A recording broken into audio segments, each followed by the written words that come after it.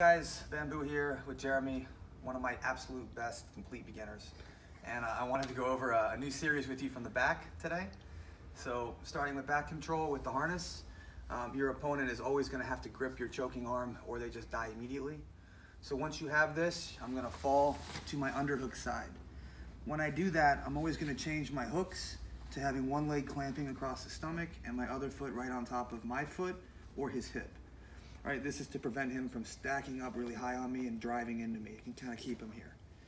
So what your opponent is mostly looking for with this grip is to move it over to the other side, right, like this, because now I can't really do much. So, and also it defends him from being choked.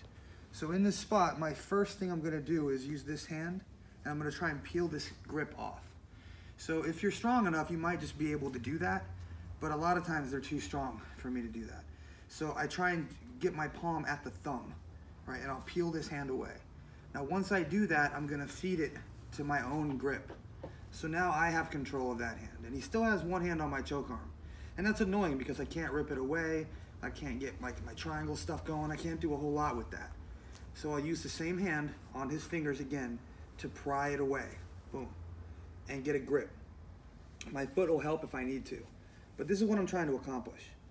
Once I get this, what I want to do is I want to pull up with my left hand and clamp down with my right hand. This will give me at least a little bit of time where he can't do anything and I only have one hand using that. Then this hand's going to start here and scrape under his neck until I get my choke.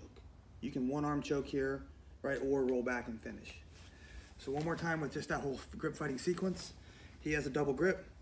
Okay, I come on top, peel this and grip. Peel and grip, pull, clamp.